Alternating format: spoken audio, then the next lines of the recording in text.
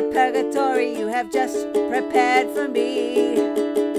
All that's clear right now is that it's necessary to make sure the usual pattern doesn't vary. I have noticed you have stuck a second female character in for fun, but there can be only one. I am sure that your intentions are not bad, but they're still wrong. Premature, as interventions would be, that will come ere long.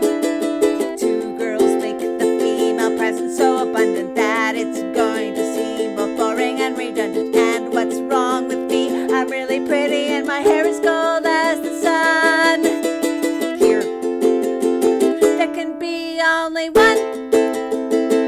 Everybody knows you need a lot of different kinds of guys.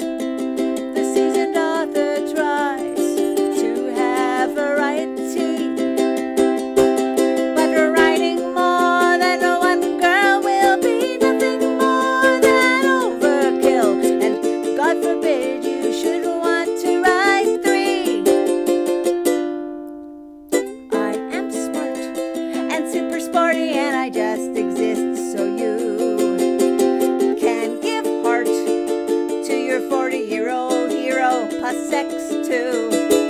If you add another woman, which will be the real love interest, it is truly hard to see the point of having 2 of us. It really would be better to have none. See, there can be only one. One thing I am well aware of is that one cannot assume. If you're spry, you'll get your share of parts. There's only so much room. I shall lie in wait, and then as you are writing other women, all dynamic and exciting, I shall maim or murder them in such a way it cannot just be undone. Then there will be only one. Ladies, watch your backs.